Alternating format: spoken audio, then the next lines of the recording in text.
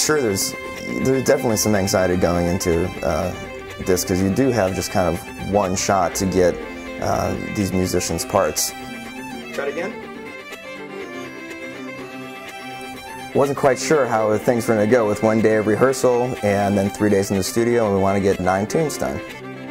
I approached this with a feeling that things are going to happen the way they're supposed to, and it's going to work itself out, and I trust my gut.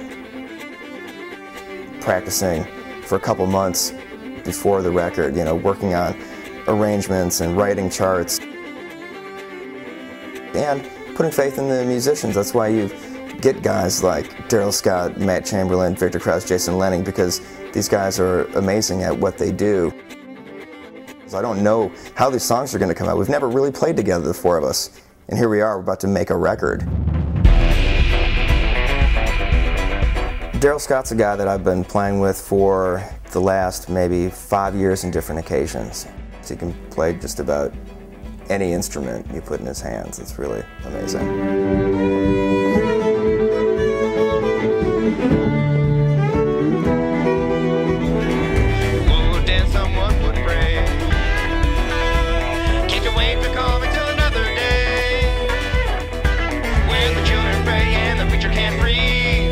It's always an immense pleasure for me to play with him. He is one of the most soulful guys I know. And I think of him as a musician that just channels from somewhere.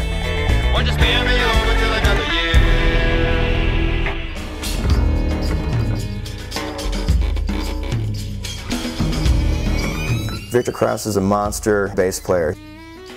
He doesn't talk with a loud voice at all. He's a very subtle guy, and his playing is subtle, but his bass playing is so mean at the same time. It's just... And I'm constantly amazed at the melodic ideas that are happening on the bass. It's not just I'm holding down the low end. He's playing little melodies.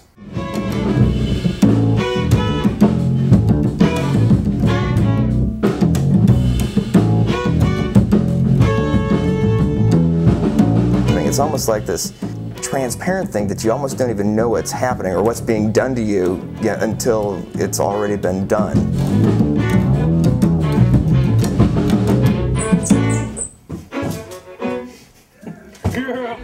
Jason Lehning, the producer and engineer for this record, suggested that we get Matt involved with us. He thought it'd be a great fit to the type of music that I was writing.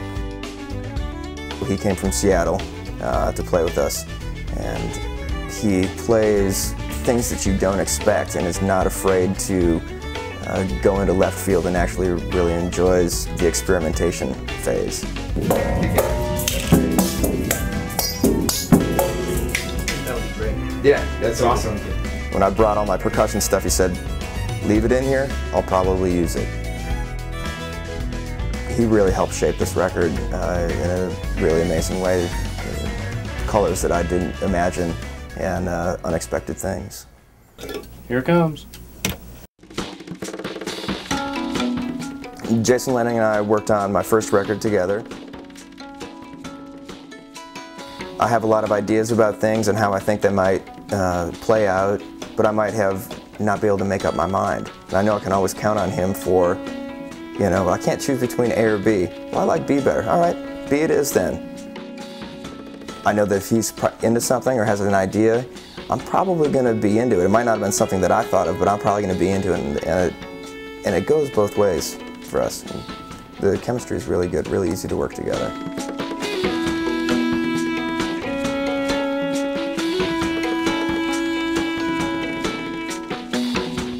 I knew the melodies of the tunes. I knew what the melodies were going to be. I had good framework of, I think this tune will work like this. We got to bring an arrangement that's going to be the place that we start from, but knowing that it's going to change based on what anybody starts to play. I was just really excited to find out what they were going to do. You know, you see it go from the demo stage to fully realized tune. It's a pretty amazing experience. He's supposed to be scary enough to scare death away, is what his deal is. It's from Lhasa, up in Tibet, from a trip that I was up there a couple years ago. I figured he'd be good to have around the session. There's this technique called fiddlesticks, old Cajun and old-time technique, and I've seen a couple guys do it recently. I thought that it could possibly go somewhere else. I asked Matt to play the two fiddles at the same time, and well, that would kind of create a bed of harmony that the melody, I wrote a melody that would fit over anything that happened on those, any combination of those strings. Does it work better if they're straight like that?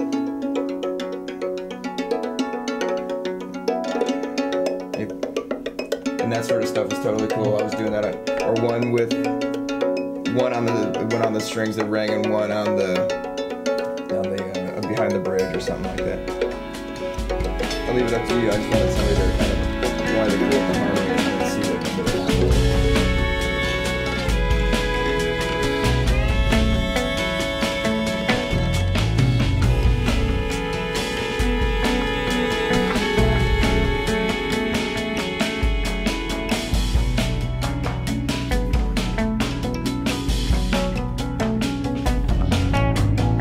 And for each song, we try and find some different texture to play along to.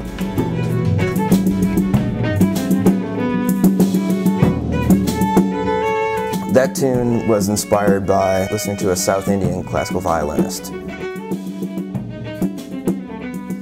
And seeing him perform solo was kind of a changing experience for me. I don't have those often. So I took a lesson from him and I started working on certain techniques, and I had a different tonal palette going on in my head.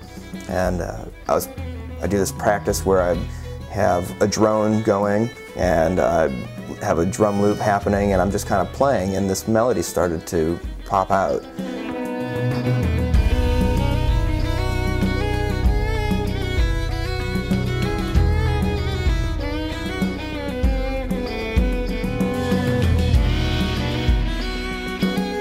And that's one that Darrell played the steel on that I wasn't expecting, that really made that tune for me, really.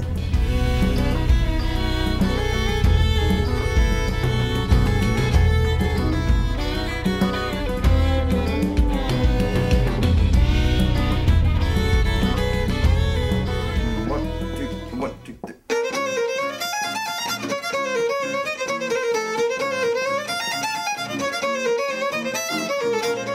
Like, why did I write that tune?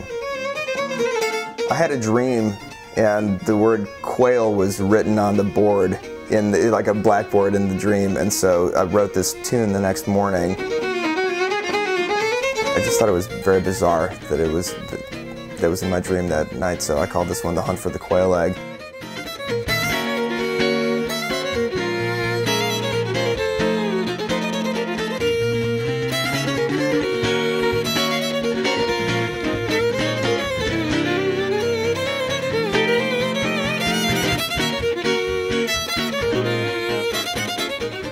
This record is the culmination of the last 2 years of my life, where the first record is the culmination of the first 25 years of my life.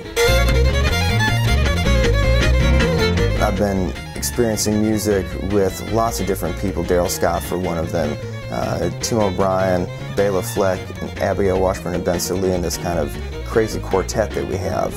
Traveling, being my own artist, and just kind of learning more about who I am is translated, I think, within this music, or it must be. I don't know how it couldn't be. You hear the song start as this little thing, and then all of a sudden it's somewhere where you never imagined it to be, and we all kind of got there together.